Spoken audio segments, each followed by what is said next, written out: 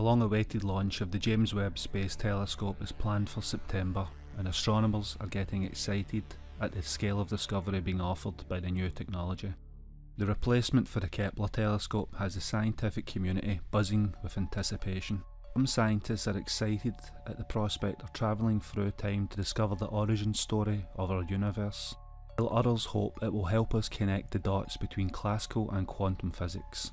In an interview over the weekend, world-renowned physicist Michio Kaku, one of the scientists responsible for string theory, told The Guardian that he didn't think humans should contact any aliens if we find them, simply saying that soon we'll have the Webb telescope up in orbit and we'll have thousands of planets to look at, and that's why I think the chances are quite high that we make contact with an alien civilization. There are some colleagues of mine that think that we should reach out to them, but I think that's a terrible idea. We all know what happened to Montezuma when he met Cortez in Mexico so many hundreds of years ago. This of course has sparked an interesting debate, and Tristan Green writes that it's interesting that Kaku would bring up Montezuma and Cortez in the context that he has brought them up in. As legend has it, Montezuma II accidentally ceded the entire Aztec Empire to Cortez, a Spanish conquistador, over a language misunderstanding. According to historians, Montezuma II told Cortez that he'd been keeping the Aztec throne warm for him, but he meant it as a bragging, sarcastic way. Cortez apparently didn't get the tone, and the rest, they say, is history.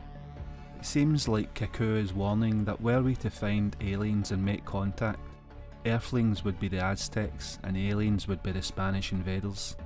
Maybe we send a message such as "we come in peace" when we discover them, and aliens could simply interpret that as "come rule us." I mean, it could happen.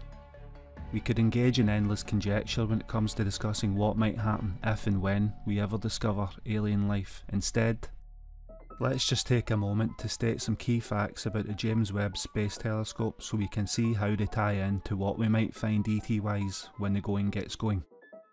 It is 100 times more powerful than the Hubble Space Telescope and uses infrared scanning technology to see things further away and with greater detail, and Tristan Green has theorised at the possibility of discovering alien life as early as next year.